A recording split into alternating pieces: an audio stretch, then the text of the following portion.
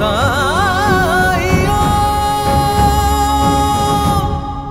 अप्पा पाटिल जी और उनके परिवार ने साई और रानो जी की जो मदद की है, उसके लिए आज से उनका हुक्का पानी बंद।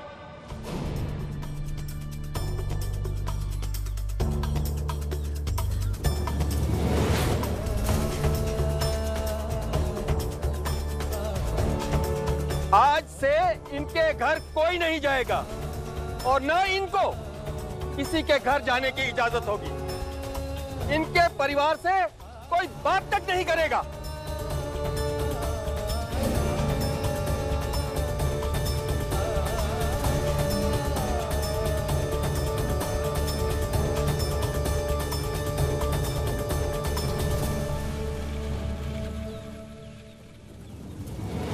अब तो खुश है ना सरकार आप? अब तो आप शिरडी छोड़ के नहीं जाएंगे ना? खुश है ना आप? मेरी प्रसन्नता नहीं, अपनी सुरक्षा देखिए। ऐसा उदाहरण हो कि दोबारा कोई शिरडी की सुरक्षा को महत्वहीन ना समझे। आज से अप्पा पाटिल के परिवार को कोई भी सामान नहीं बेचेगा। संपूर्ण बहिष्कार, संपूर्ण बहिष्कार।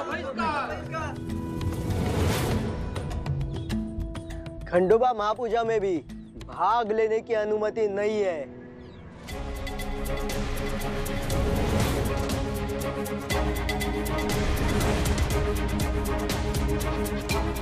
और साई को भी कोई भिक्षा नहीं देगा।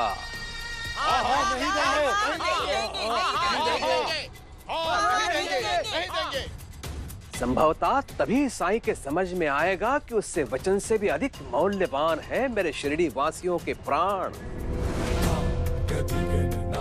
हरिओम।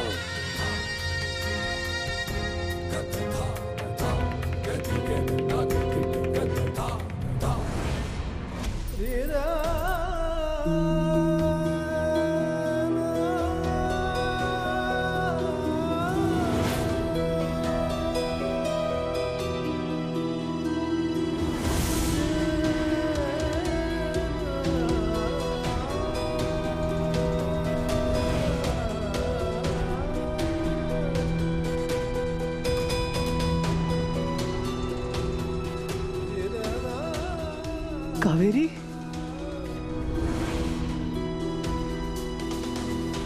कावेरी, कावेरी।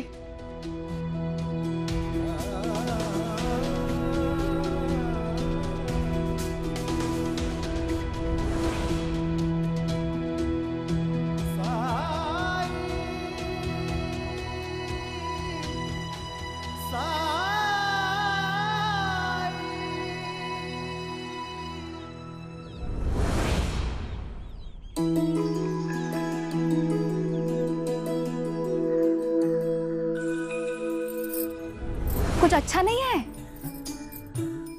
हाँ, ये अच्छे हैं ना? हाँ,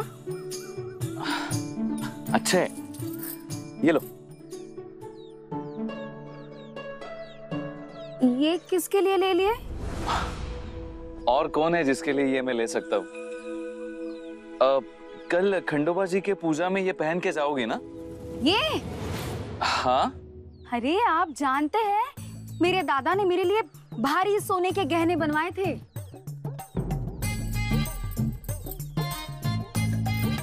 वैसे कुष्ठ रोग के बारे में सुना है आपने? हाँ, क्यों? नहीं, गांव में अभी एक कुष्ठ रोगी रह रहा है। गांव वाले भी उसे अभी तक भगा नहीं पाए यहाँ से। मुझे लगता है आपने ना यहाँ से चले जाना चाहिए। यहाँ पे रहना आपके लिए ठीक नहीं है। आपको कुछ हो गया तो मैं क्या करूंगी, है ना?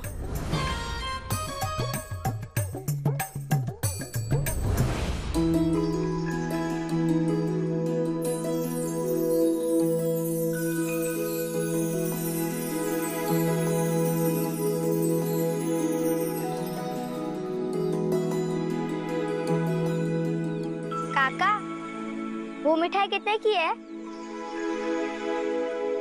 मैं तुम्हें ये मिठाई नहीं दे सकता तात्या। क्यों? मैं पैसे दूंगा ना। फिर भी मैं तुम्हें नहीं दे सकता। अरे लेकिन क्यों? बेटा ये बात अपने पिताजी से जाके पूछो। संसार से जाने की उम्र आ गई है, अब ये दिन देखने पड़ रहे हैं। हुक्का पानी बंद,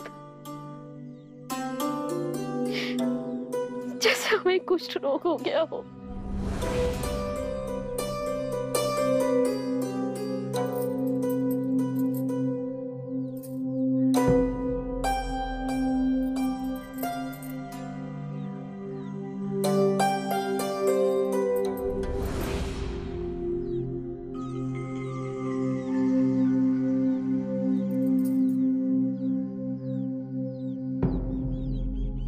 बेटा मानती है ना उसे।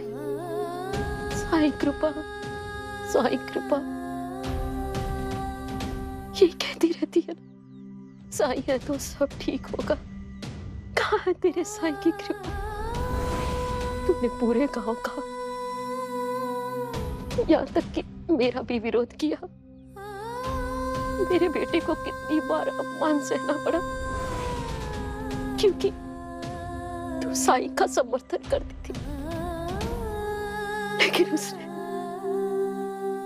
उसने बदले में क्या दिया? एक साधारण आदमी को उस औरत से भी ऊंचा सम्मान दिया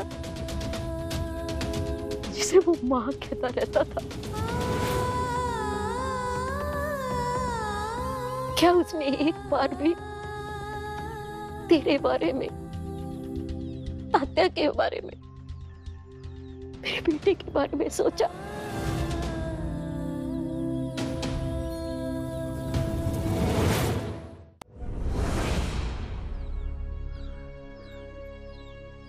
अप्पा और भाईजा क्यों? उन दोनों का क्या कसूर है? उन्हें ये सजा क्यों? क्योंकि भगवान अपना बोझ सिर्फ उन्हीं के कंधे पर डालते हैं जो इसका भार सहने के लायक हो। और ये कंधे उन्हीं के हो सकते हैं जो पवित्र मन और निस्वार्थ भाव से धर्म के रास्ते पर चलने का हौसला रखते हो।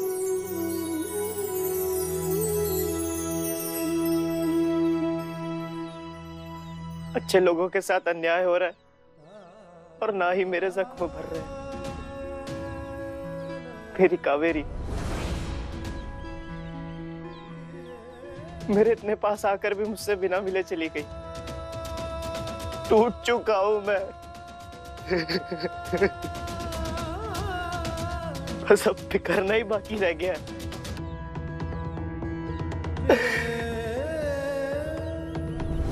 मैं भिक्षाटन के लिए जा रहा हूं।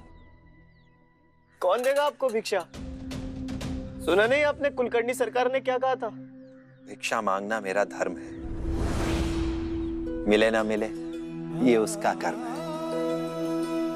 तुम कंबल बनाने की तैयारी शुरू करो। सामान कहाँ है? क्या हवा से बनाऊं कंबल? सामान आ जाएगा। साफ मन जब किसी ऐसी चीज की कामना करता है जिसकी उसे जरूरत हो तो वो उसे जरूर मिल जाती है।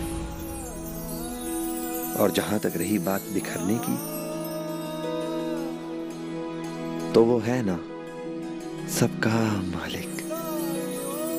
उससे अच्छा फिरोने वाला कोई नहीं। उस पर यकीन रखो, उसके तरीके पर यकीन रखो। वो संभलने का रास्ता जरूर दिखाएगा।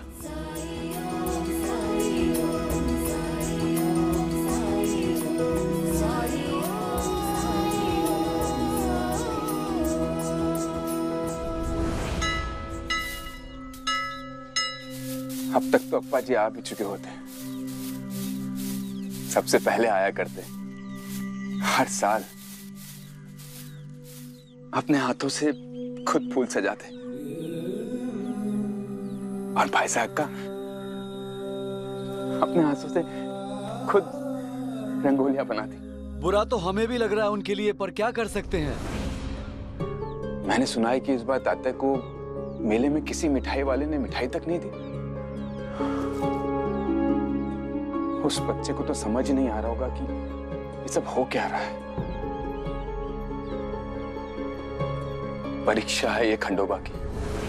मलसापति जी, हम कर भी कह सकते हैं। विश्वास साई पर। जब उन्होंने कहा कि रोग नहीं फैलेगा और वो इसका इलाज करेंगे, तो राणो जी को कुछ नहीं होगा और वो जल्दी स्वस्थ हो जाएंगे। ये विश्वास। आपको साई के ऊपर इतना विश्वास कैसे है तो वो भी एक इंसान। हमने आज तक किसी भी कुष्ठ रोगी को फिर से ठीक होते नहीं देखा या सुना है। किसी मरते इंसान को जीवित होते भी नहीं देखा था ना, जब तक साई ने काशीराम का इलाज नहीं किया था। विश्वास तो हम कर ही सकते हैं ना।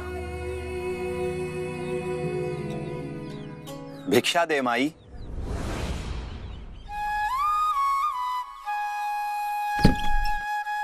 भिक्षा दे मां।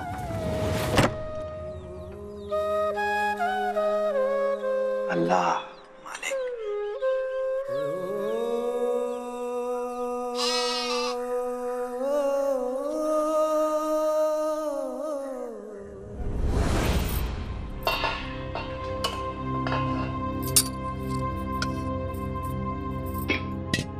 मुझे पहले ही लग रहा था खाना ज्यादा बन गया है, अब फेंकना पड़ेगा ना। दीदी, मैंने जो आपसे कहा था ना, ये वही कंबल है।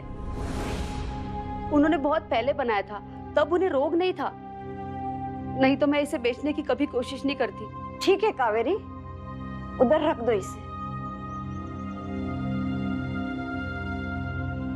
भिक्षा दे माई।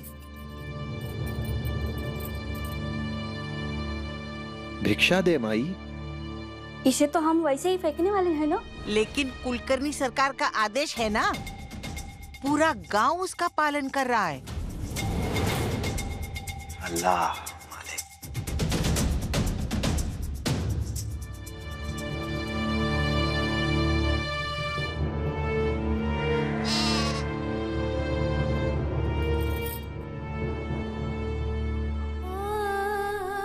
भिक्षा से मिला अन्न, उससे उनका भी पेट भर जाता। साई मेरे पति के लिए इतना कुछ कर रहे हैं और मैं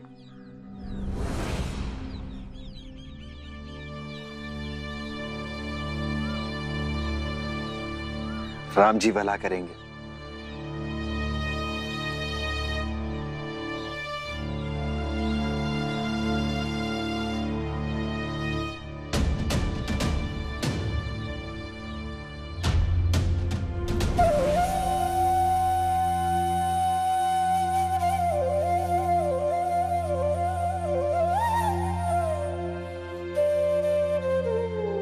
साई, आप इस समय भी भिक्षा मांग रहे हैं?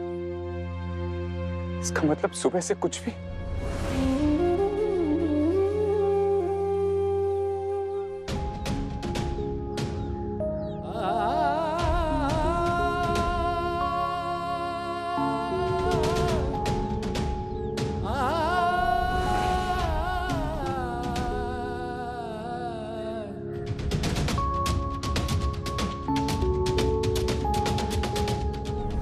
साई को भी कोई भिक्षा नहीं देगा।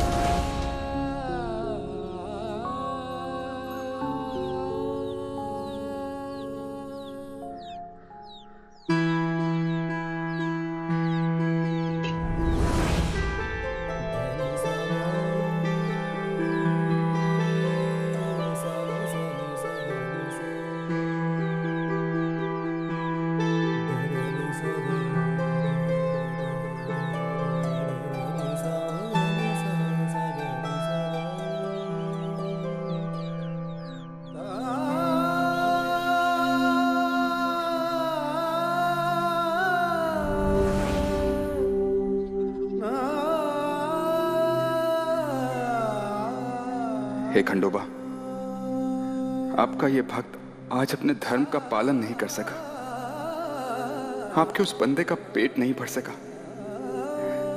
इस अधूरे काम को आप पूरा कर दीजिए।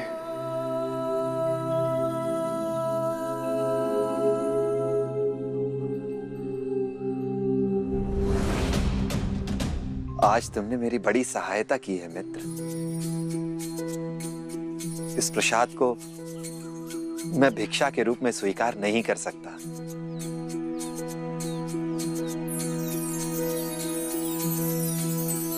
क्योंकि इसे मेरे भिक्षा पात्र में नहीं डाला, लेकिन रखा तो मेरे ही लिए था। अगर मैं इसे नहीं लेता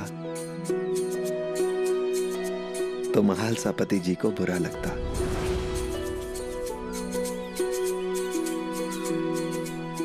खंडोबा से उन्होंने जो प्रार्थना की है वो अधूरी रह जाती।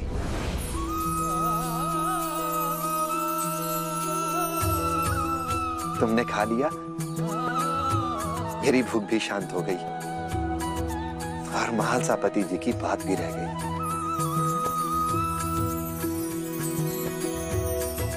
राम जी भला करेंगे।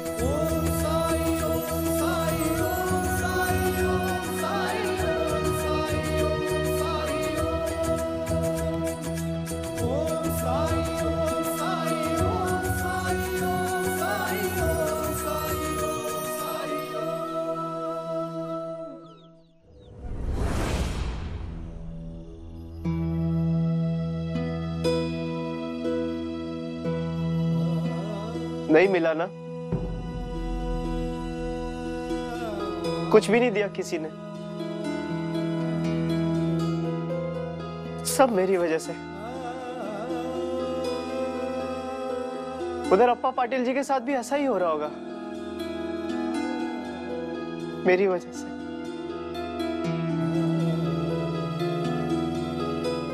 लेकिन मैं क्या कर रहा हूं? कुछ भी नहीं, कुछ भी नहीं, क्योंकि मैं कुछ करने के लायक ही नहीं हूं। बोझ हूं मैं, बोझ आप पे, इस समाज पे। और ऐसे बोझ को जिंदा रहने का कोई अधिकार नहीं है। मैंने कहा था कंबल बनाओ, बनाया तुमने? किससे बनाऊं मैं कंबल? हाँ? और मैंने बना दिया तो कौन खरीदेगा वो कंबल जो एक कुष्ठ रोगी ने बनाया हो? कोई हाथ भी नहीं लगाने वाला।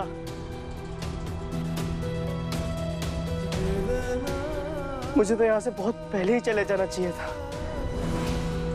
राणो जी, नहीं, क्यों रुकूं मैं? हा? और आप कौन होते मुझे रोकने वाले?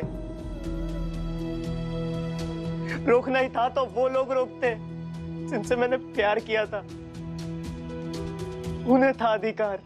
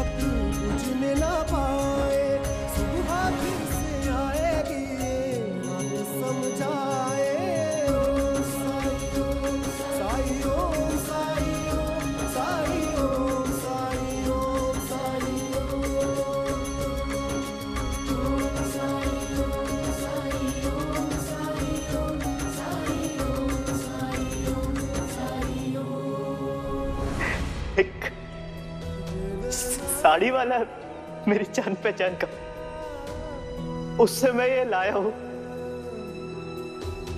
तुम्हारे लिए।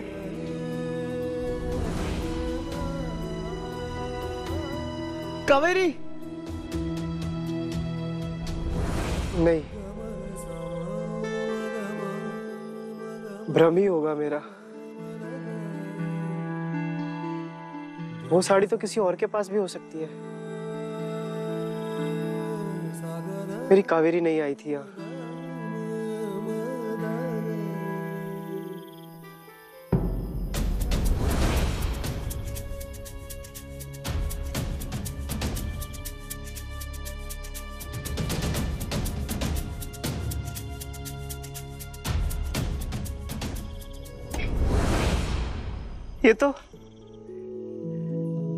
ये तो तुम ही लाई होगी।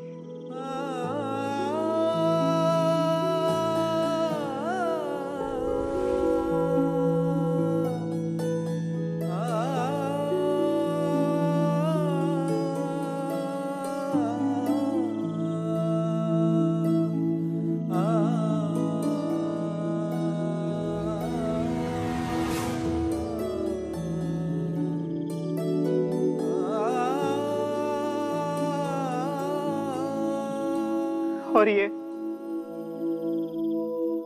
कंबल बनाने का सामान, इसका मतलब तुम आई थी और मुझे माफ कर देना जो मैंने सोचा कि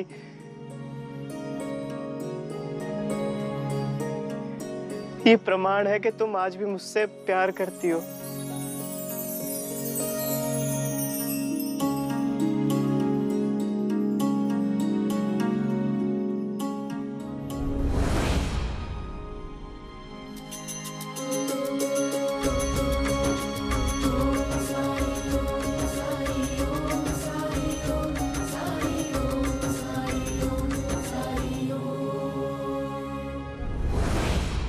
मैं इतनी कमजोर क्यों हूं?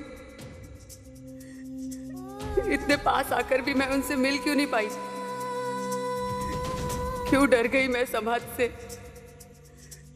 क्यों मैं समाज के बंधनों को तोड़कर आपसे मिल नहीं सकी? हे खंडोबा, मुझे शक्ति दीजिए, मेरी सहायता करिए।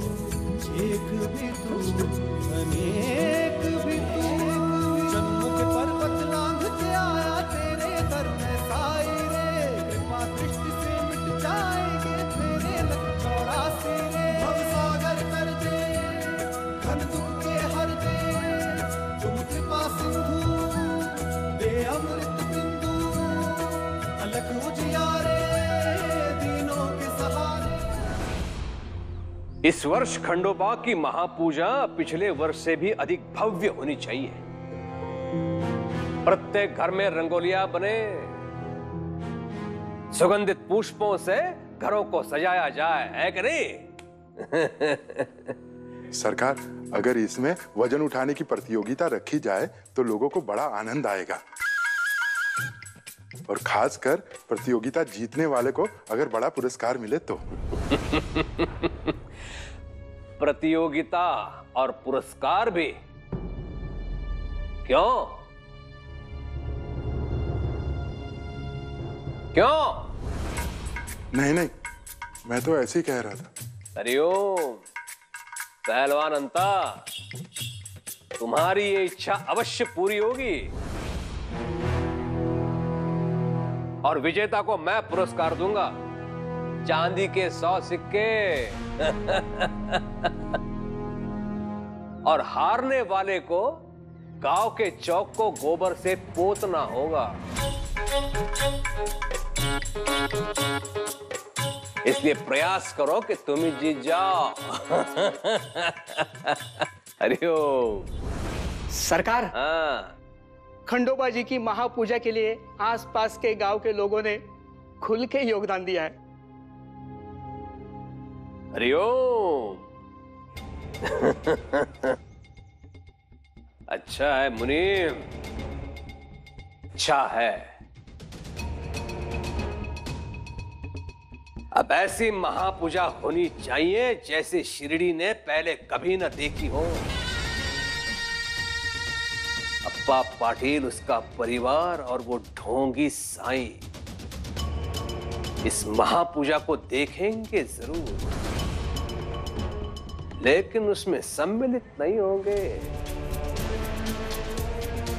उनको यह स्पष्ट हो जाना चाहिए कि शिरडी के लोगों को उनके बहिष्कृत होने का कोई दुख नहीं है।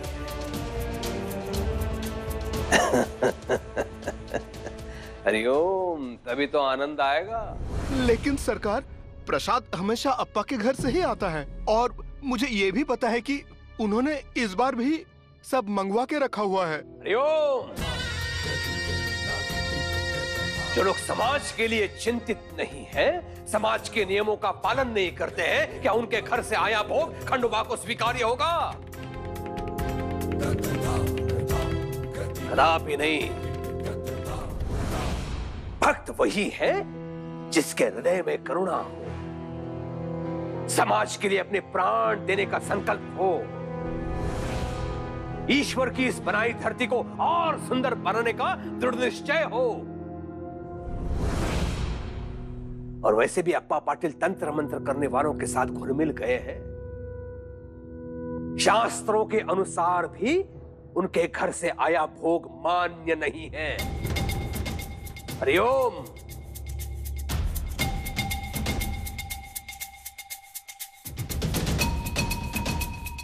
जाओ, ओपरा, बताशा और मुरमुरा लेके आओ।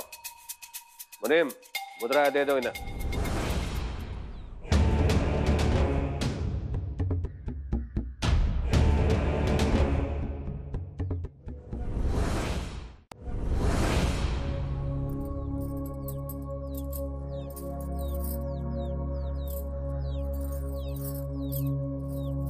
तेरे प्रति मेरी श्रद्धा अडिग है साईं, उसमें कभी कोई कमी नहीं आएगी। बस इतना कर देना कि मेरी सबूरी ना छूटे।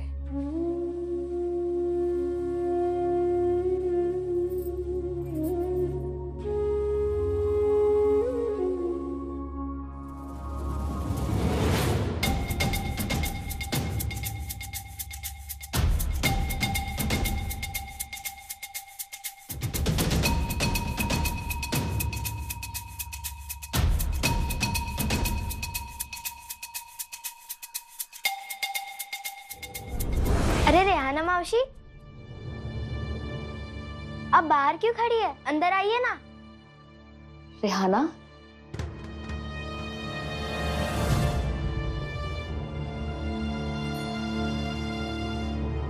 पता है रेहाना मौसी, आज आई ने बड़े अच्छे लड्डू बनाए हैं, मैं भी आपको खिलाता हूँ। नहीं तात्या, बेटा इस बार ना लड्डू इतने अच्छे नहीं बने हैं। मैं तुम्हारी रेहाना मौसी के लिए फिर कभी बना दूंगी। ठीक है, लेकिन रेहाना मौसी अंदर क्यों नहीं आ रही है? वही खड़े खड़े बात करेंगी क्या? हरी ने देर हो रही है इसलिए नहीं आ रही है। तू जा अंदर जा, चल।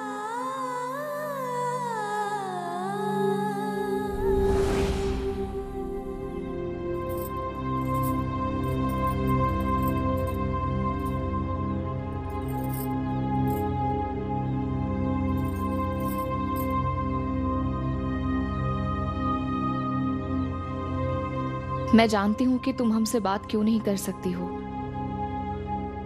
मैं समझती भी हूँ,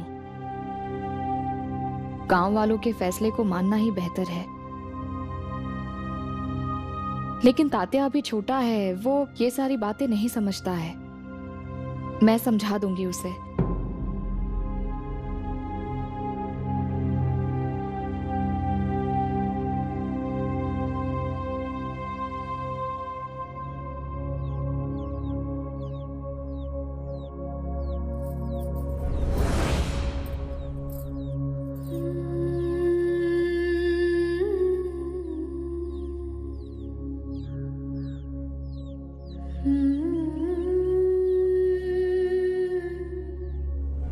सबसे पहले मैं दुशाला आपसे क्यों खरीदवाती हूँ पता है?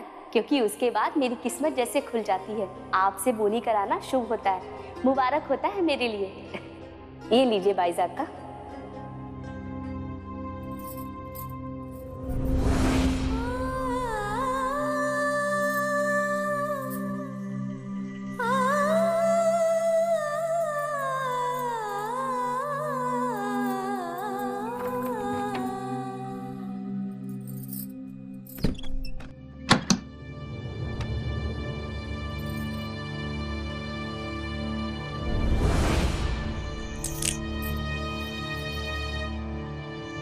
रुको रियाना,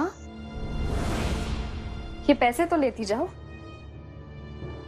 ये तो लक्ष्मी का रूप होते हैं, इसमें छुआछूत कैसी?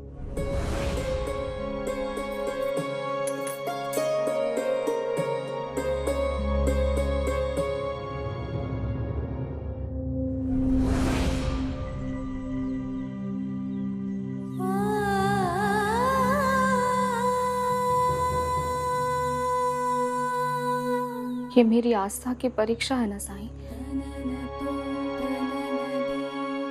लेकिन मैं जानती हूँ तुम जहां भी हो मुझे देख रहे हो।